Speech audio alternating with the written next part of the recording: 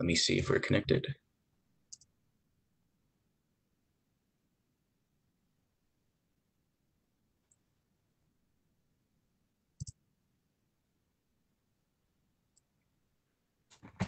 It's eerily quiet. Okay, we're live. We are live. Okay, everybody, happy Sunday. Happy Pride Month. My name is Julie Briskman, Supervisor for Algonquian District in Loudoun County. And today we are taking some time to celebrate Pride Month. And I really appreciate you joining my Pride Month Town Hall. And I have some awesome people here to share information about the community and what's going on and everything that's changing and happening. And I can't wait to get to ask them a bunch of questions. I want to thank, in particular, Teresa Dickerson from Equality Loudoun for helping us organize and pull the town hall together. It was really important for me to hold this event during the month of June to celebrate and honor the LGBTQ plus community. Pride Month is celebrated every year in the month of June to honor the 1961 Stonewall Uprising in Manhattan, which was a tipping point for the gay liberation movement in the United States. And today is actually the anniversary of that tipping point. So even though Pride Month is coming to a close, I think it's very serendipitous that we're holding our town hall today and important. Memorials are held during this month for those members of the community who have been lost to hate crimes or HIV/AIDS. And the purpose of the commemorative month is to recognize the impact that the lesbian, gay, bisexual, transgender individuals have had on our history locally, nationally, and internationally. Pride Month is also an opportunity for more peaceful protests and to raise political awareness of current issues facing this community. So raising awareness is why we are here today. And I know that I really still have a lot to learn to affect change at the local level for our LGBTQ brothers and sisters. And an hour is not nearly enough time to tackle all the issues, but we're going to try to get to some. We hope we can touch on the Virginia Values Act, which will extend existing state non-discrimination protections in public employment, housing, credit to Virginians on the basis of sexual orientation, gender identity, and several other characteristics beginning July 1. The recent Supreme Court decision, Bostock versus Clayton County, Georgia, the court ruled that an employer violates Title VII of the Civil Rights Act of 1964 when it intentionally fires an individual employee based in part on sex, and the legal and cultural battles facing our LGBT community, and today and some next steps. I'm pleased to be joined by Charlotte Clymer, a nationally recognized writer and LGBTQ advocate and former spokesperson for the Human Rights Commission. Evelyn Brumar, a social activist in Prince William County, Virginia, and founder of Casa Brumar Foundation, an organization that helps provide safe spaces and community support and educational resources. Jordan Costin, an advocate and founder of Safe Space Nova, an organization dedicated to providing safe, accepting, supportive environment to LGBTQ youth. Equality Loudoun, Teresa Keto Dickerson, community activist and secretary of the board for Equality Loudoun. Dr. Jerome Hunt, assistant professor of political science at Long Beach City, whose research focuses on Black leadership in a post-racial America and socioeconomic social justice issues affecting the Black community and Black LGBTQ community. Christopher Candace Tuck, a gender fluid parent in Loudoun and activist in Leesburg, and president of Equality Loudoun, Melissa Cooper. So those are our very esteemed guests. I thank you all so much for coming. This town hall will be recorded and available on my Facebook page, facebook.me/Supervisor Briskman. And you can submit questions there or to zachary.harris@loudoun.gov. So let's get started. Charlotte Clymer, as I mentioned in my opening, today is the anniversary of the Stonewall Uprising. The uprising began with a series of spontaneous and somewhat violent demonstrations by members of the LGBTQ community in response to a police raid at the Stonewall Inn. We are experiencing several uprisings and rebellions currently in the United States in protest of police violence against the Black population. And I wanted you especially to address the intersection of those communities and how they may or may not be working together in an inclusive way. And please feel free to expand on anything else. Sure. Well, you got the date exactly right. 51 years ago, LGBTQ people well, specifically, trans women of color led the way in doing this, launched, protests against police violence and brutality at the Stonewall Inn in New York. Launching the modern gay rights movement, or launching the modern LGBTQ rights movement. And it becomes at a particular poignant time in our, modern day, being with the protest of Black Lives Matter over the past month. Of course, this is Pride Month. And it marks a particularly important intersection between the queer community and communities of color. Throughout our history, queer people of color, and specifically trans people of color, have led the way in fighting for LGBTQ rights. But it hasn't always, and still often isn't, easy, or certainly welcoming for queer people of color, who have been routinely marginalized, pushed out of queer leadership spaces, and yet have still fought on for rights for the entire community, not just a certain subsection of it. And so, our responsibility right now is to ensure that we're fighting for the most vulnerable people in the LGBTQ community. Ironically, trans people of color, despite their constant leadership within the queer rights movement. For example, one of the most vulnerable groups in the country are trans Black women, who have formed the majority of murders against trans people for the last several years. In 2018, there were 26 trans people killed. Last year, there were another 26. This year, at least 15 trans people have been killed. The vast majority of all of them were Black trans women who are put into dangerous situations because of the lack of affordable housing, the lack of access to equal employment, to credit, to jury service. So the fact that we are, at this moment of equality, but we still have a long way to go, is especially critical in terms of how we are fighting for, trans people of color, and specifically trans women of color, who've so often been on the forefront of this movement. Yeah, I think that the women's movement has had some of those issues as well. And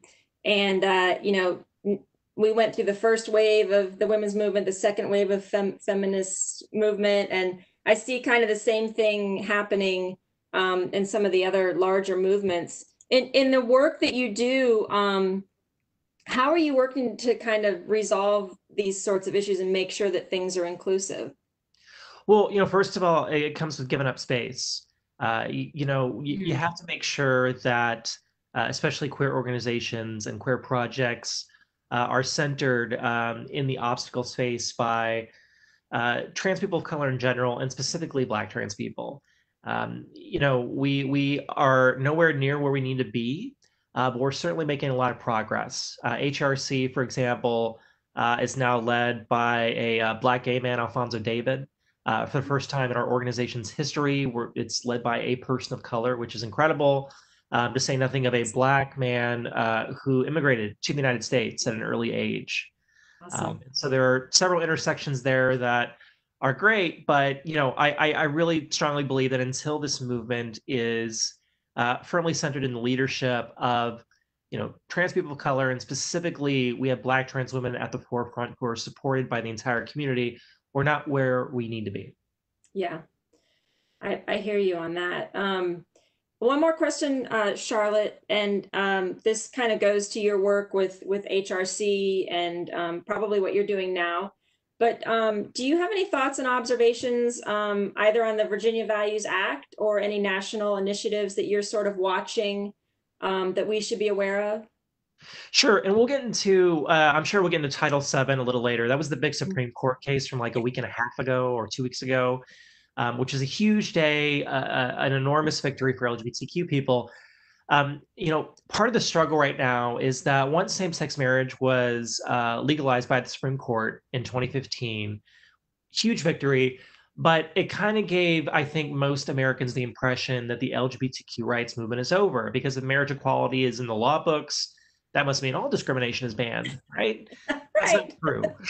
Yeah, right. That's not true. And so in most of the United States right now, even though that the Supreme Court just said that discrimination in employment is now unlawful against LGBTQ people, most aspects of the public square, public accommodations, housing, credit, all these other areas, it's still legal to discriminate against LGBTQ people in most of the country. And so, what the Virginia Values Act did, it was passed in April, and it made Virginia the first state in the South to have non-discrimination protections for LGBTQ people, the first state in a decade to add both sexual orientation and gender identity to existing non-discrimination law, and it was the first state since 1993 to add a prohibition on discrimination in public accommodations, protecting all Virginians where none existed before. And so that's great. It goes into effect on July 1st, so Tuesday. It is an enormous, enormous thing. It means that, finally Virginia is the kind of state where LGBTQ people can navigate public life knowing that the law has their backs. Now, we have that legal battle, but we also have the cultural battle, and we have to make sure that we're fighting that as well.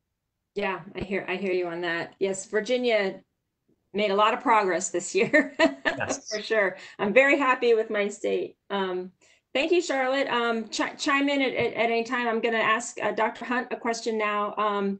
Dr. Hunt, in your research, you focus on Black leadership and post-racial America. What does that leadership look like today, and how is it different from the leadership in the civil rights era? Well, thank you first and foremost for having me on this important discussion here.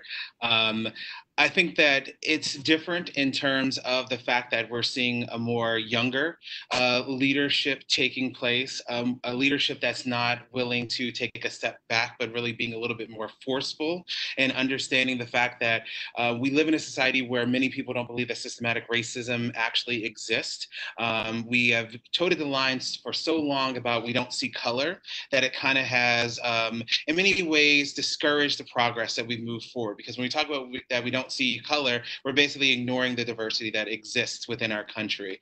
And I think that the new generation that is taking up the mantle, particularly in the Black Lives Matter movement, is really showing that race does matter, particularly Black trans lives do matter, that when we have these conversations that we are really trying to think of the African American community and other communities of colors in silos, that everybody thinks and feels the exact same way, but there is a lot of diversity that exists within the community. And I think that these leaders are really pointing out to that and really making sure that people are paying attention to that we're moving past the fact of that when we talk about equality, we also need to talk about equity. It's not enough to just have equality. You need to have equity with those things. It's not just enough to have marriage, but not have health coverage, not to be looked at the same way in terms of housing, adoptions, all sorts of things in everyday walk of life. Interesting. And can you tell us a little bit about your research and research in post-racial America? Do you have a prediction or anything? I would say before things happen, I kind of had a prediction, but right now I'm not sure exactly what route it is going to really take. I think that it is good that we are seeing this momentum. I hope that this momentum will continue. Particularly, we know that African Americans, for instance, are really the key towards individuals capturing the presidency.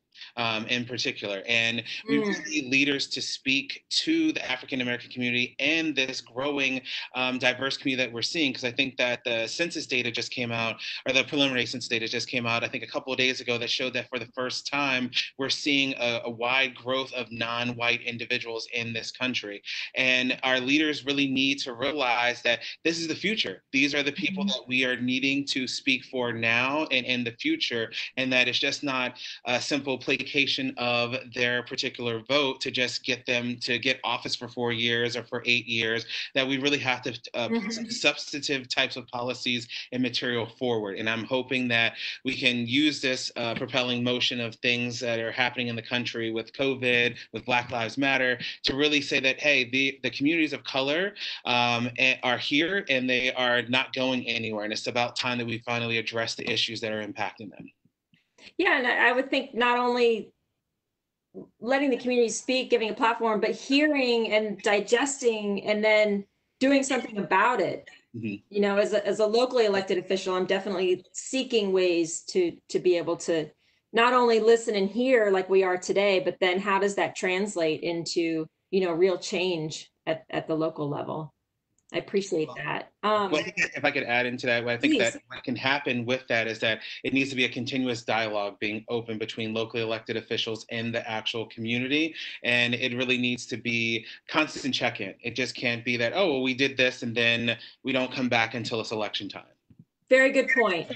I wish I had the funds to just like hire you all on my staff and get your feedback like on a daily basis. Anyway, I'll move on to Evelyn. So good to see you, Evelyn. Casa Brumar Foundation. Can you tell us, I know this is new for you. Can you tell us a little bit, well, maybe about a year now, tell us a little bit about what you do and how you're serving the community in Prince William. Thank you for having me.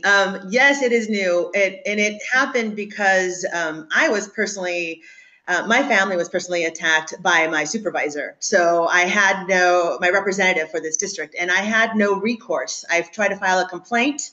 Nobody would take it on. There wasn't a larger community that can help advocate with me. So I had to do a grassroots networking and bring them together so that we could start advocating for LGBTQ rights here in Prince William County. And from that, we made some changes and we made some proclamations and we made some awareness in our school districts and our representatives and also the people who represent us as delegates and senators. So from that, I noticed that we can't lose this momentum. There has to be a permanent organization, not only here advocating for the LGBTQ community, but also bringing in members from the LGBTQ community that have been disenfranchised and don't want to participate or are too afraid to speak up because they're afraid of the repercussions, because we had no protections, no federal protections, no statewide protections.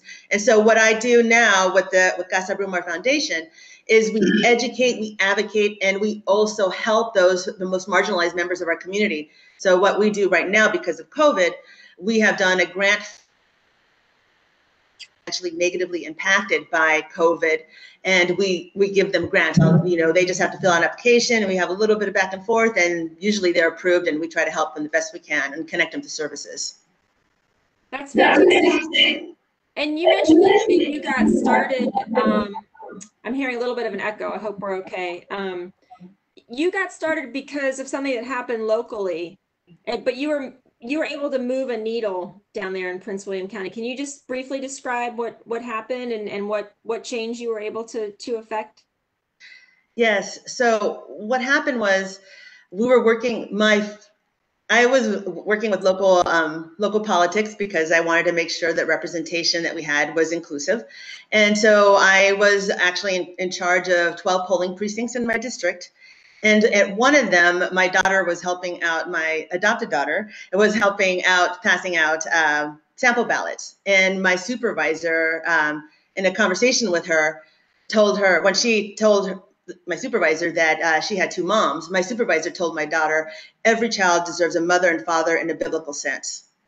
And it was hurtful because this child grew up through the foster care system and was a teenager when we adopted her. And so for the first time in her life, she had a loving family. And for somebody who was elected to represent us, to dismiss members of her community that she should be representing and to hurt a child like that, just built a fire underneath me that I'm like, I am not stopping. So we did. I kept going to school board meetings. I kept going to Board of County Supervisors meeting. I kept talking to the supervisors and other supervisors. I got Pride Month proclaimed for the first time ever in Prince William County a few years ago. And this year we got Pride Month proclaimed for the first time within our school district in our whole county. So Awesome. I am not stopping until it is totally inclusive, until we can learn about LGBTQ people in our schools, and we can have representation in our local elected board. So I'm not stopping. Now, is that person still on the board? Yes. Oh boy. Okay, we can talk about that later. But actually, Loudoun County as well. For the first time, we had a Pride Month proclamation at the board level. I know the schools did it this year too. Christopher might be able to let us know. I can't remember if the schools did it last year or not. No, this was the first year actually, and yeah, it was really great to work with Equality Loudoun. We worked with the Loudoun County Democrats to get that to both the Board of Supervisors and the school board, and help raise awareness. There was even a car parade that we did in early June to help support passing that. So it was a really wonderful experience to see that both come out and really largely supported by both boards. That's awesome. Yeah, well, I was really happy to be a part of that. I'm going to move on to Jordan now. Jordan, Safe Space Nova sounds like a wonderful resource for young people. Can you shed some light on the current cultural battles facing the young LGBTQ plus community today? And actually tell us where you're doing most of your work too. Yeah, so I guess just a little bit of background on Safe Space Nova. We've been around for about 4 years.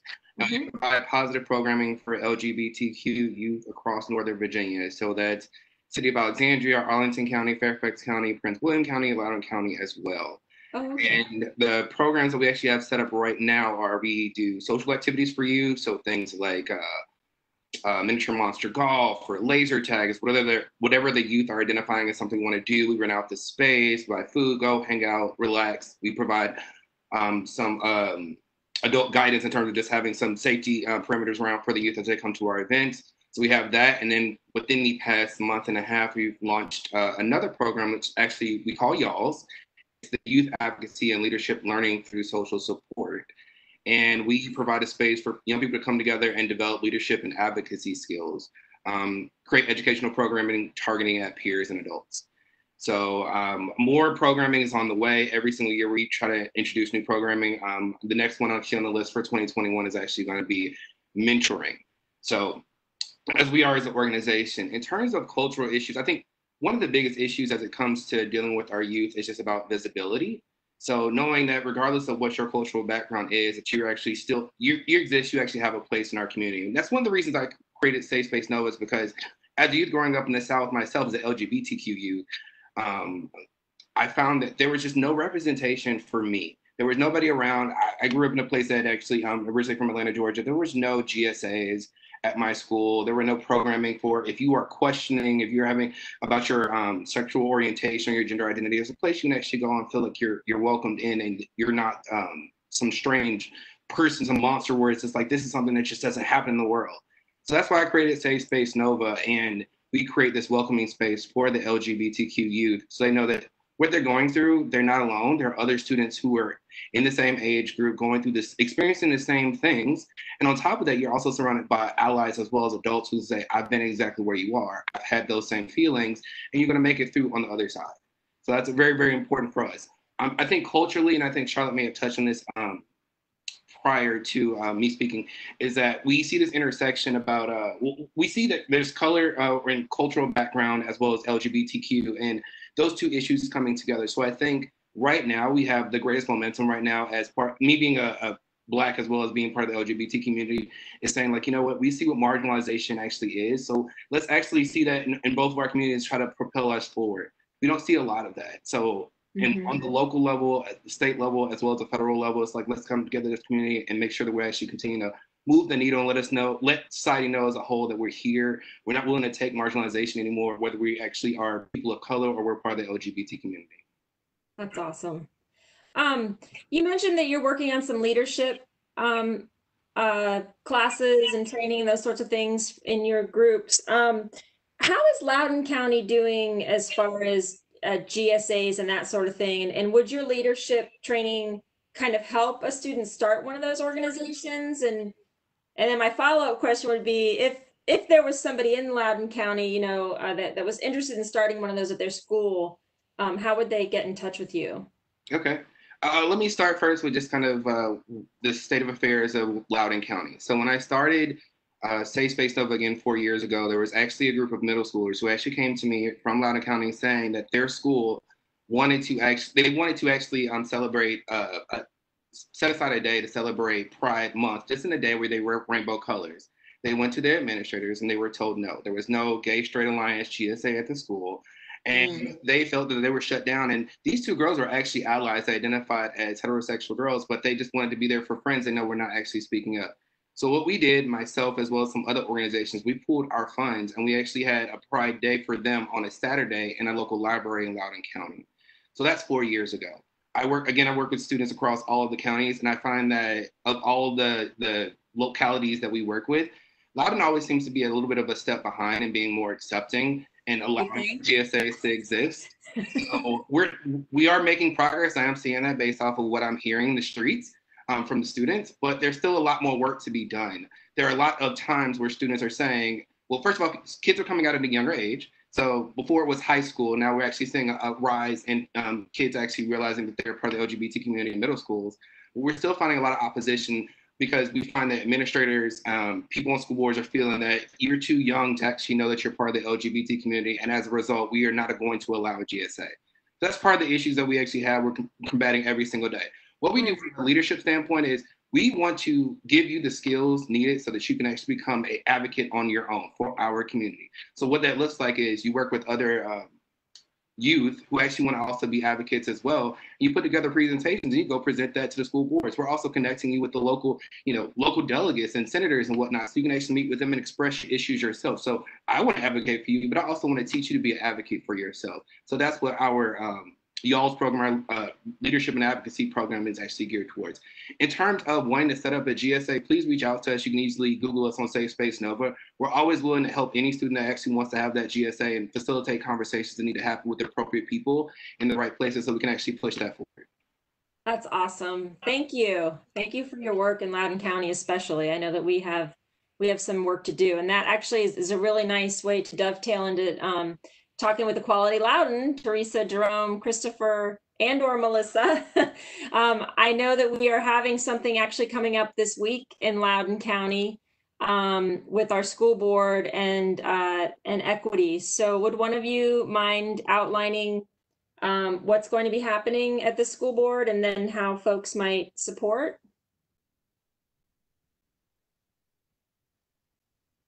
Teresa, Christopher, anyone? Yeah, I'm sorry, I was trying to get off of mute.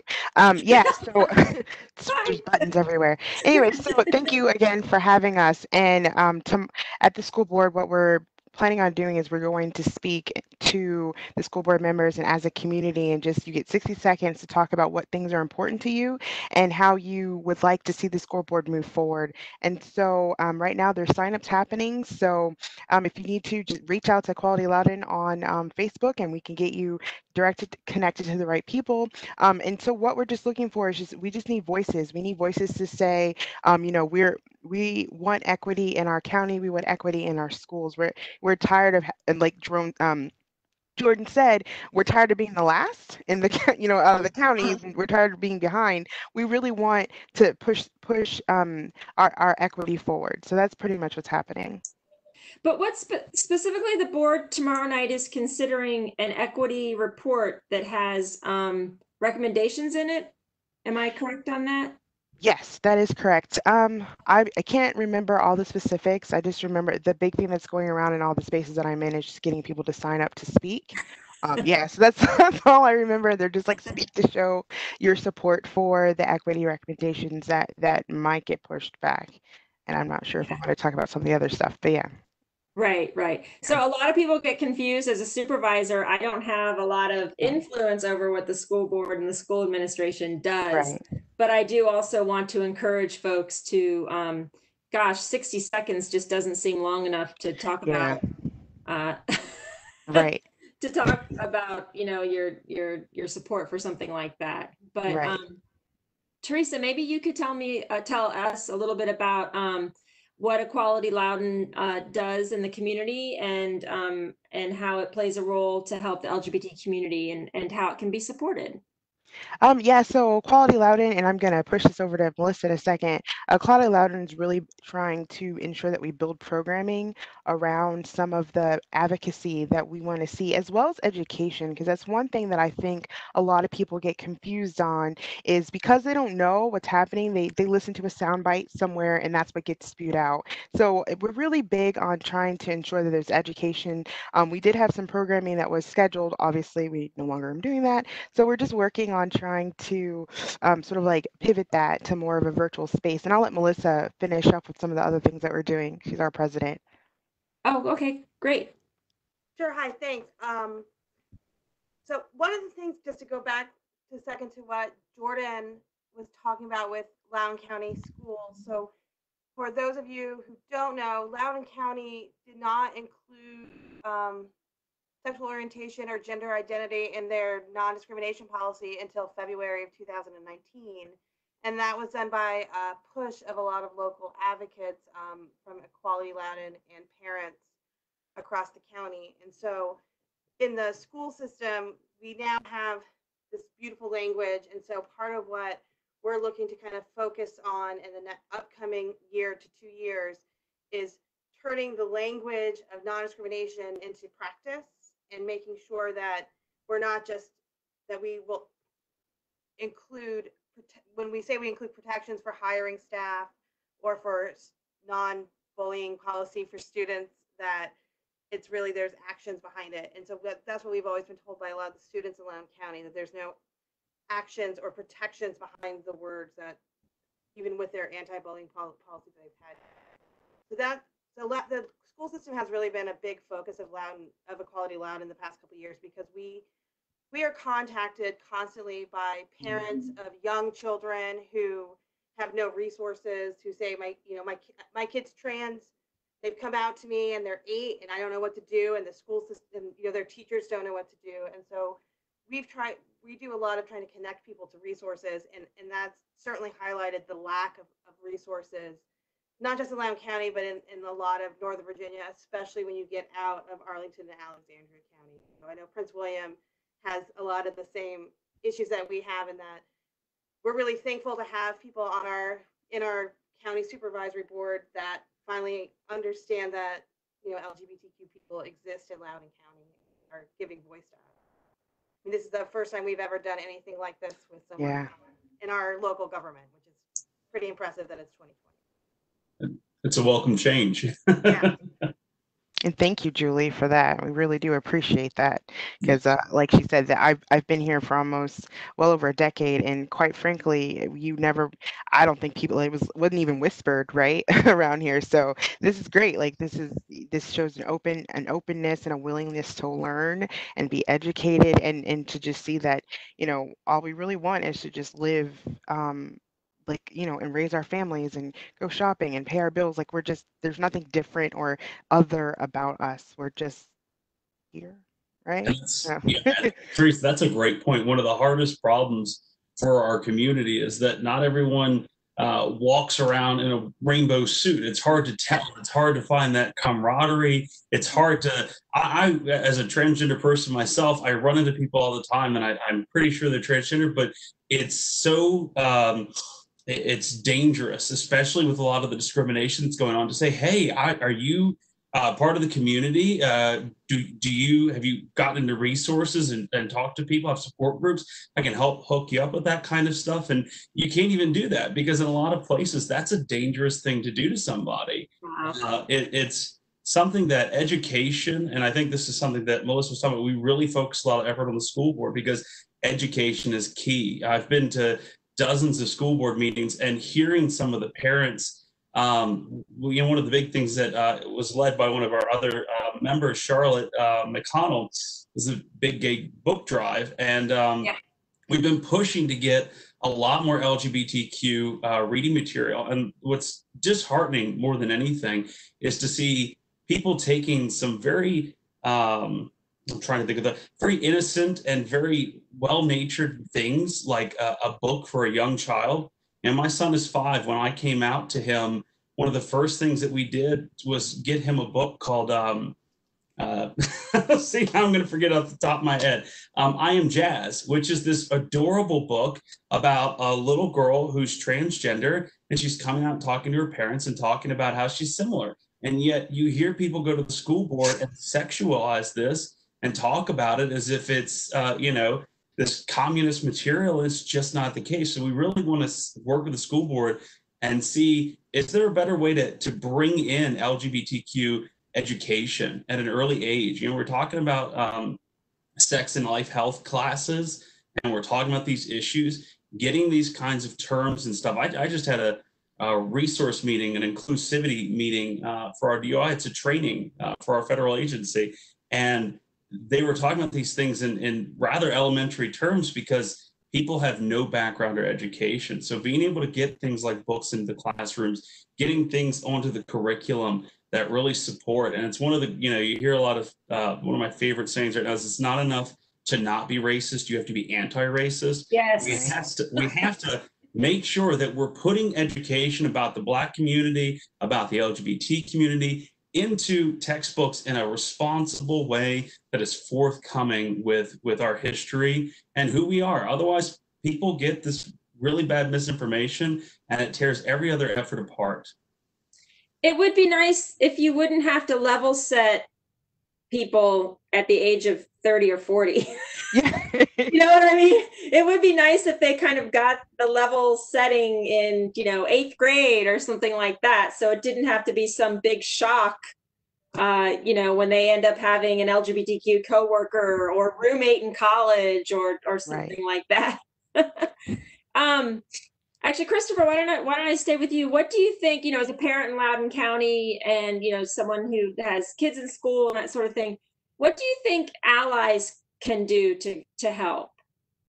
And allies in government, but also just allies in the community in general, because, there may be other parents in the school who, are actually, would be fine. I don't want to say be fine with, because that's not quite the right thing. I want to say they would support putting those sorts of books in, like happily support putting those sorts of books in schools. So how can allies help?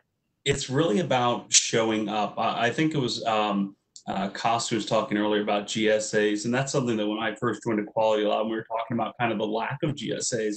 Until this Supreme Court ruling, a lot of teachers are talking about how they're afraid. They would go to the school board meeting and say, I'm afraid to come out and put a picture of my wife or my husband on my desk, and you'll know that I'm gay or I'm a lesbian. And then the discrimination will start and it will never end. People have a hard time starting GSAs because for a teacher in the school system, if you can't identify yourself and you start hosting these kind of GSA and other sorts of LGBTQ supportive meetings, then you're essentially outing yourself in a place where you can get fired for that. The other thing is really standing up and showing up. It's the same kind of battle we've been having for equity for over a year and a half now, and hearing some of the really kind of heinous acts that have gone on within the school system, but also hearing these parents show up and villainize minority communities. We've got to have a wave of people that show up and drown those voices out, because it is hard on a given Thursday. I'm on an HOA board. It is hard to get up, get dressed, and feel like you want to go sit in a room and listen to bureaucracy for 2.5 hours. And some of these school board meetings, just like I'm sure the supervisor meetings, go on forever. Yeah. But if people don't show up, the people who are motivated against our communities are very motivated to show up. We've got to be even more motivated. We've got to get our allies and that's the thing. I can't remember where I'd heard it, but they said one of the biggest missed opportunities was not including transgender people or LGBT people on the census. Our community is so underrepresented. And people say, well, that might be dangerous. But you know what? We can't even get an accurate estimate of how large the LGBTQ community is in this country, because so many people are forced into the shadows. They're forced to hide. They live lives at home that are secret. And then when you come out, I mean, I've had a wonderful opportunity to come out this last October, and it's not been without division. It's been with a lot of hatred on one side, but also a lot of love on the other. And it's amazing to go through that journey. And when you have friends in the community, I have a lot of neighbors that were really supportive at that time. And if it weren't for their help, and that's really kind of the best thing an ally could do, be there, show up, show support, share love. That's really what our community, our movement is about. It's about sharing love. I keep thinking that, you shouldn't have to be like what you're saying to me is, you sound so brave, and I'm just thinking you shouldn't have to be brave just to be who you are. No, you know what I'm you saying? shouldn't. And so many in the LGBT community, it's just this act of unbelievable bravery that I don't even know I would ever have, to be your damn self. So, but thank you for all of your work. I really appreciate that. And I definitely hope to be an ally and encourage other allies. In our last couple of minutes, go ahead. Yeah, this is Jordan. I just wanted to kind of just add on to what kind of Chris said in terms of Well, and you as well talk about being brave as part of the LGBT community. So one thing that I think kind of help my allies actually understand the issues that we have to go through is putting them through this question of, or having them think through, what is it like to actually come out as straight? And then obviously the response back is, well, I never had to come out as straight, so that's the norm. I said, okay, well, I guess you consider me not the norm because I have to come out every single time, whether I'm at work or in different organizational meetings and different things I'm actually a part of. It's constantly having to do that because you see it as not the norm. And then what I try to do is, and I don't know if this is going to, how this may actually come out, but what I call it is normalized gay for a lot of people. I've worked in IT for over a decade, and I'm generally one of very few people of color and the only gay person in the entire company because I work for medium to small size companies. So what I learned is I just like, you know what, I found comfort in my skin when I was actually in my 20s. And that was actually saying, I know that I'm actually gay. I'm comfortable with that. Everybody else in my family and anywhere else in my sphere is going to have to know that and either be okay with it to be around with me or just not be around me in general. And now that I'm in that space and I have a husband that I've been with for several years, actually over a decade. Now I go into this office and I say, one, I'm going to work as hard as I can because nobody's going to look at me as either a gay man or a man of color and try to take away what I know I should actually have, which is my job. And then second, once I've gotten that place, I do start to slide those pictures on there. And I said, my pictures of my husband and my dog. And I teach them, as simple as it sounds, it's like, the things you're dealing with, like, okay, I'm sorry, I gotta stay home, my husband's sick, or I have to go take him to the hospital and things like that.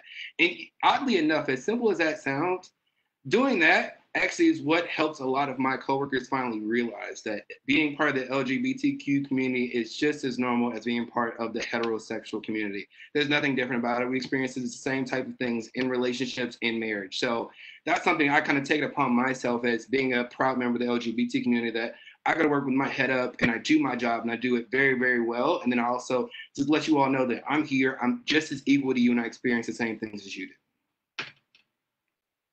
That's awesome. That's awesome. Hey, Julie, can I add something as well?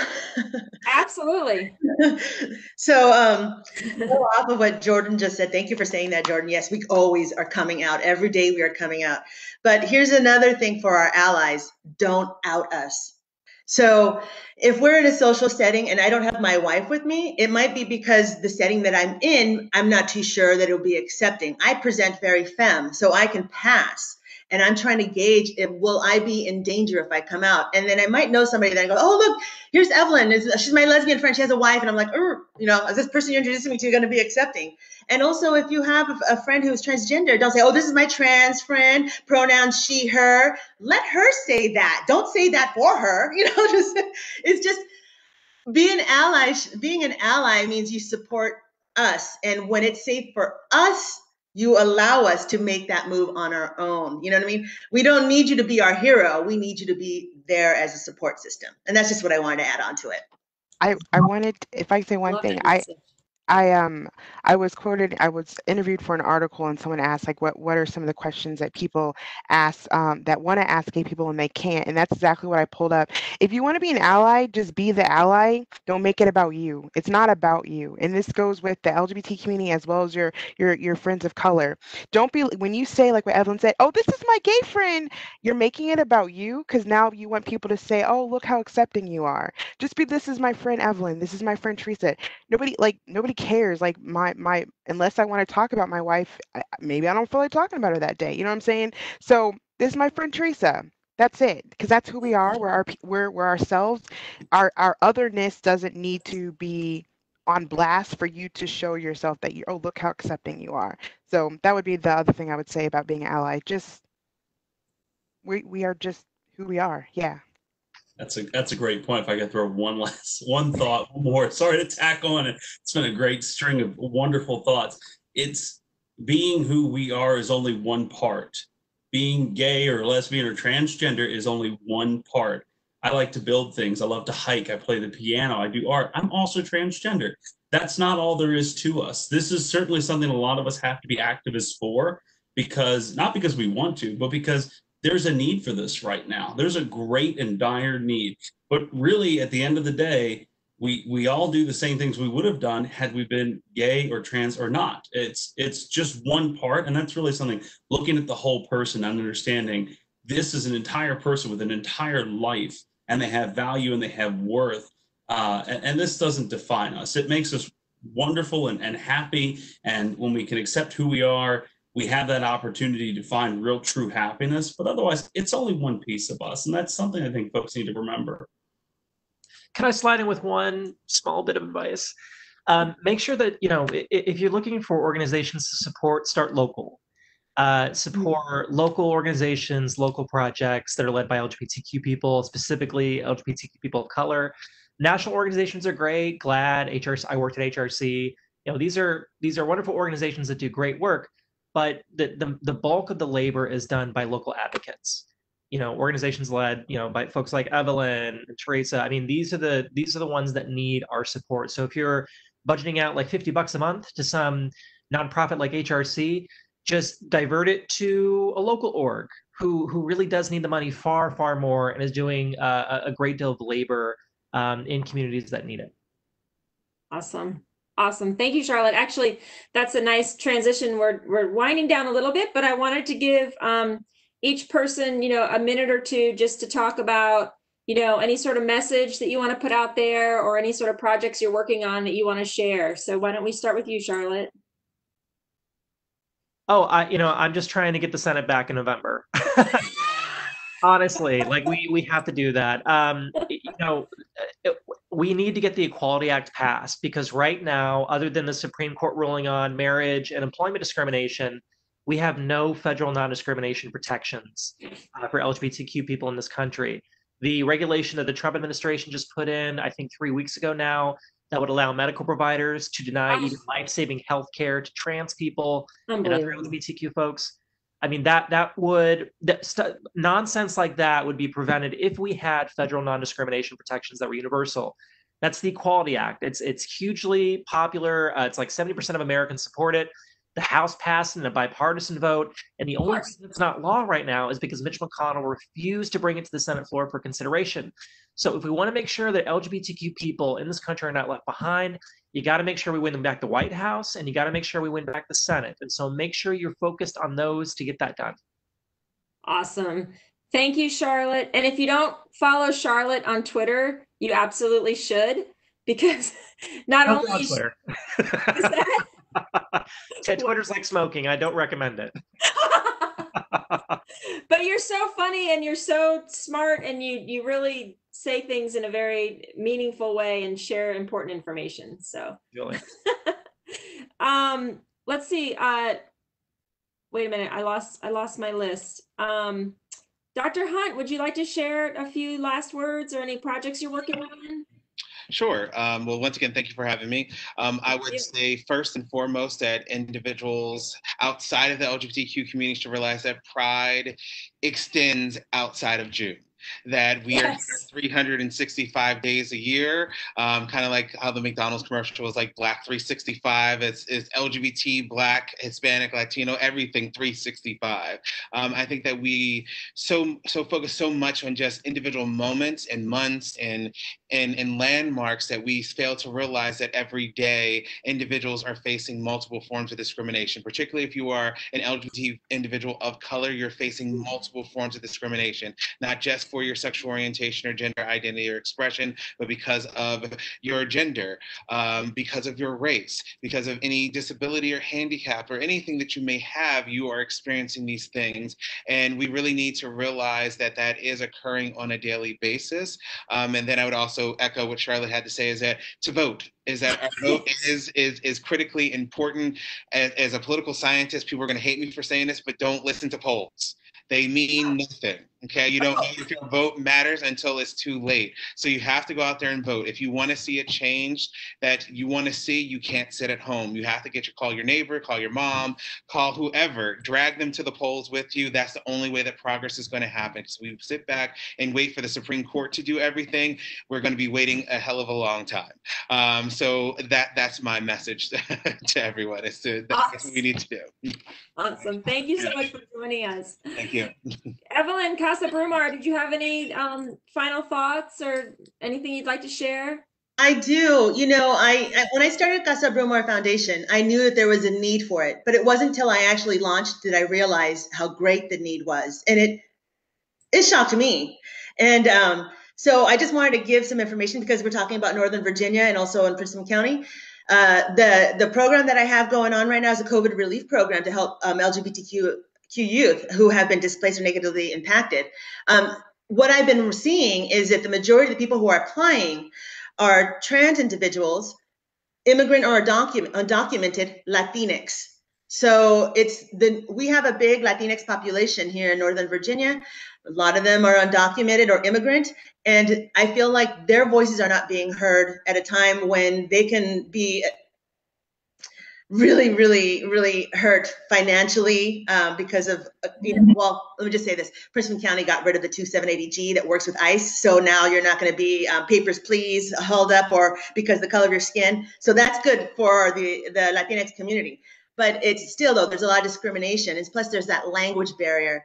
So I just wanted to make sure that I know we're doing this in English and a lot of our information is in English and advocacy in English, but there's another large minority community in the Latinx LGBTQ community that is not being advocated for in their language that they can understand what their rights are. So that's just what I wanted to put out as well.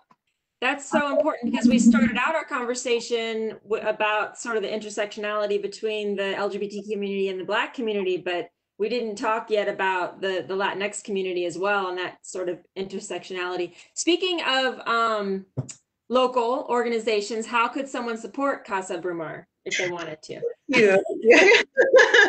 So there's two ways we can do it right now because of the pandemic. So you can donate to us because there's two projects we're working on. We're doing that relief program for individuals, for LGBTQ youth who are financially negatively impacted because of the pandemic. And also we have a project of actually building the first community center emergency shelter in Prince William County specifically for LGBTQ people. So that's what we're working on too. Nice. And how could somebody support this? Should they just look up Casa Brumar or go to casabrumarfoundation.org and there is an application for people who need help and a donations button for you to donate and we can work it out that way too. Awesome. Awesome. Thank you so much for being here, Evelyn. I miss you. I miss you too. We'll have to hike at another time. Yes. Jordan Costin, do you have any other thoughts or something you'd like to share about Safe Space Nova? Sure. So I'd be remiss if I didn't say that I also am a youth facilitator for PFLAG. And for those who are not familiar with PFLAG, and I have to look this up because I always forget what the acronym actually stands for, but people who are lesbian, gay, bisexual, transgender, queer, the parents of those youth. So they actually come together and they actually act as a support group and they actually have different chapters. So there's actually one in Alexandria. I believe there's actually one in Loudoun County, but Prince William and so forth. I do the one actually in Alexandria. And the age group that we actually dealing with is 8 to 13. So what I'm learning is between my work with PFLAG 8 to 13, and then what we do at Safe Space Nova, our target audience is 14, 18 years old, is that youth are actually coming out a lot younger. So the more they come out, the more support they have is the best thing, not just for them, but it's for their parents as well. I'm truly encouraged by the work that we do at Safe Space Nova because with every single event we've had, we generally have new faces. What I'm finding is there's still, unfortunately, a lot of people who are not accepting, and a lot of those people are parents. So what we try to do is be encouraging for the youth, again, and letting them know that we're here, we're not going anywhere. If they need resources, they need assistance, they can actually absolutely call us. And that's what keeps our doors open. We are a very small organization at Safe Space Nova. None of us take home a paycheck. It's about a staff of about 8 folks and 7 people on the board. So again, I'm encouraged by the work that we do. Just last year, we actually started handing out scholarships to some of our matriculating LGBTQ youth. So we handed out 500 scholarships to youth who are actually going to college. So we're real proud to do that. Any donations we get right now will actually go towards our scholarship fund. And again, next year, 2021, is when we look to actually launch our first ever mentoring program. We're going to be pairing LGBTQ youth with adults, and they'll actually have different activities they'll be doing over a 10-week period. So again, encouraged about the work. If you want to find out more about Safe Space Nova, you can just literally Google us, Safe Space Nova. You should pull up our webpage and find out how you can actually donate and more about our program. Thank you so much. I mean, all of you who are doing this, like on the side, such important work. I mean, your passion is really shining through, I have to say. And I really appreciate all of your hard work because, I mean, full-time job, families, you know, and then you're doing these foundation. I mean, it's just amazing. And then lastly, Equality Loudoun, Melissa, would you want to, or Jerome or Christopher, would Teresa, anybody on that side would like to share some final comments? So one thing I'll say for Equality Loud, and then if anyone else wants to jump in. So I just want to, we only got to touch on it a little bit, but we've had a lot of really great gains in Virginia and in the country and in our county for LGBTQ rights. But I think what our community did, what our community in the past has kind of gotten one thing, and we kind of like let our guard down a little bit with marriage equality specifically. And so we found that we lost a lot of those gains. So Equality Loudoun is just getting started. So we may have protections in Virginia now. We may have a pretty positive board of supervisors in Loudoun County, and the school board may have gone our way for some of the things we want, but there's a lot more we need to do, and we need to make sure we hold our leadership in our county and our state accountable for all of these beautiful promises we're getting, and to make sure that they're positively impacting LGBTQ people in our community. And so we're just getting started. So that's all I wanted to say for That's awesome. If Teresa or Chris has anything else to add for Equality Loudoun. Well, I wanted to add on to what Jordan said. PFLAG is an invaluable resource. And for those who don't know, there is one in Loudoun. It's not just for the youth and parents. It's also for LGBTQ individuals and their family. My wife and I have been going to it. I'm going to drag my mother-in-law with me one day.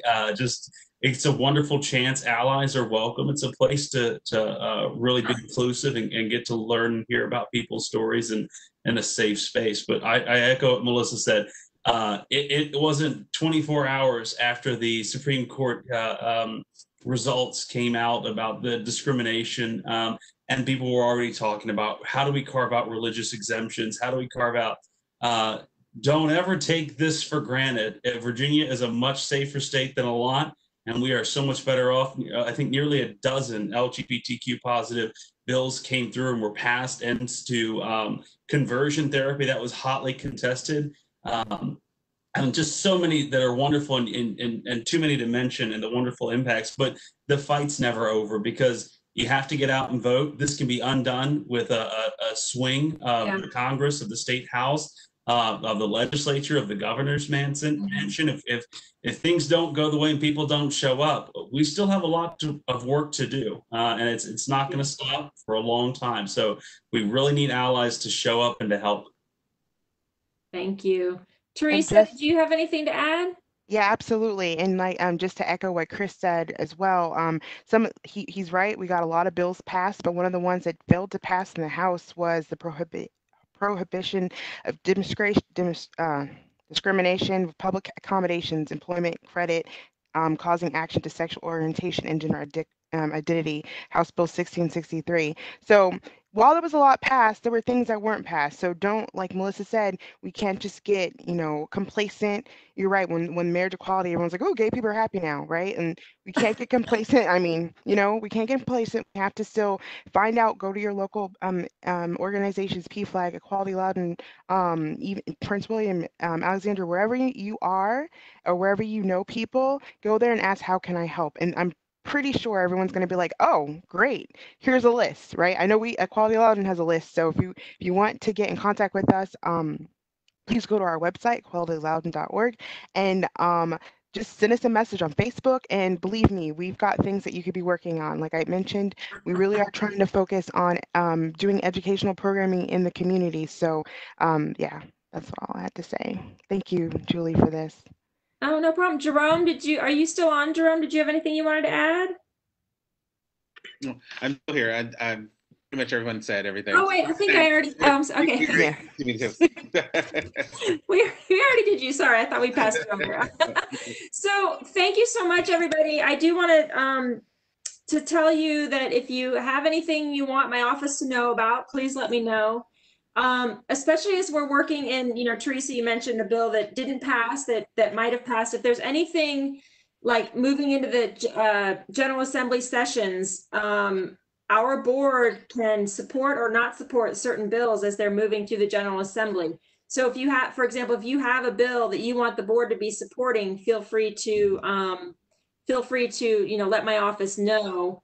We do a pretty good job of following what's going on in the General Assembly, but I'm also very happy to bring something up and stick my neck out for something that, we all feel is important, even though for some reason staff didn't put it on our, legislative agenda. Right, right. And if you have anything that you want me to put in my newsletter that goes out monthly, if there's any, events or something that you want the community to know about, we can share. And then lastly, I wanted to thank you for coming, but also, the Virginia Values Act, you guys kind of reminded me, it goes in effect July 1, but I don't know what the county is necessarily doing yet about it. And I did a whole board member initiative on the gun legislation that passed. And 3 of the laws that pertaining to the new gun legislation do affect the county locally. So I think that what I'm going to ask my office to do is look into doing another BMI to have staff study, well, now that this has passed, the Virginia Values Act has passed, what do we have to do as a county to come into compliance for that?